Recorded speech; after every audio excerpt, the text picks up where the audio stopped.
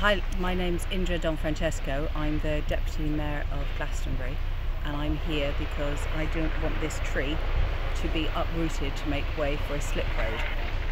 It's a veteran tree, so she's about 450 years old, and she's a very healthy tree. There's nothing wrong with her. She's an oak. We found out just about 2.5 weeks ago that she was destined to be felled. Even the landowner was surprised. Obviously this land was compulsory purchased by National Highways.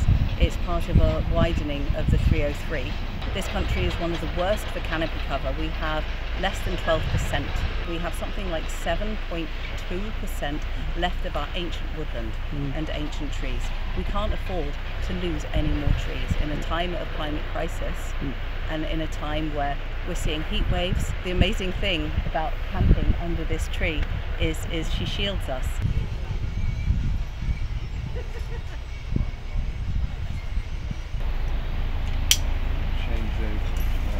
My name's Dav, been here for about a week and a half now, doing some of the rigging, making these little tree nests with nets, pop-up tents on so we can stay up there and just be ready for possible evictions. There's about 4 or 5 of us that have been sleeping up there and a few people that sleep down on the ground. I got involved when a friend of mine asked me to come down.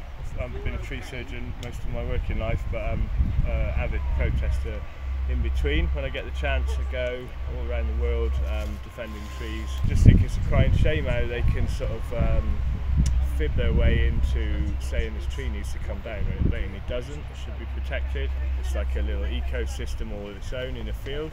You know, we've really got to take it into our own hands and do sort of direct action to make things change, because it's obvious that the people at the top at the moment really don't give the monkeys. We're here just standing up for nature.